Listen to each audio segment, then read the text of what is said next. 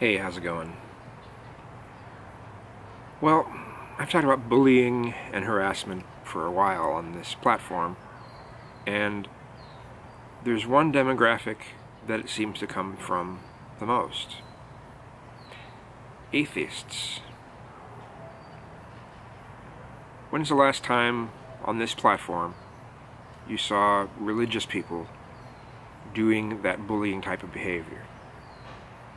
If you have to go more than 5 years ago, yeah, just think about that for a moment. Now, things seem to have calmed down a little bit recently, past few months. I'm not seeing quite as much of the ownage or ponage culture like I did before. Doesn't seem to be quite as strong. That's a good sign.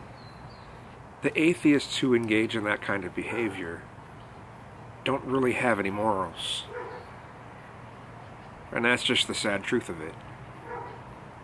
Another argument I see happening is how logical and rational the non-leftist side is supposed to be.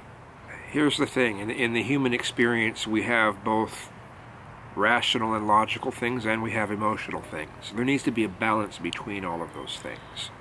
There has to be a balance. It can't be all emotional, or you have some of the batshit craziness you see at some of the colleges.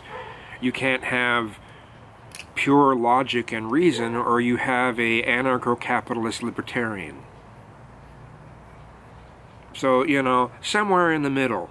Somewhere, at least, don't be going to one side or the other, But I don't see that kind of balance because I don't see a lot of people even thinking about the concept of balance. So you can't even, some of you aren't even going into Eastern philosophy or anything. And there are some people who use atheism as an excuse to do shitty things. I think that's really fucked up, and I think those people need to be called out. And sometimes we try, but then we get bullied. So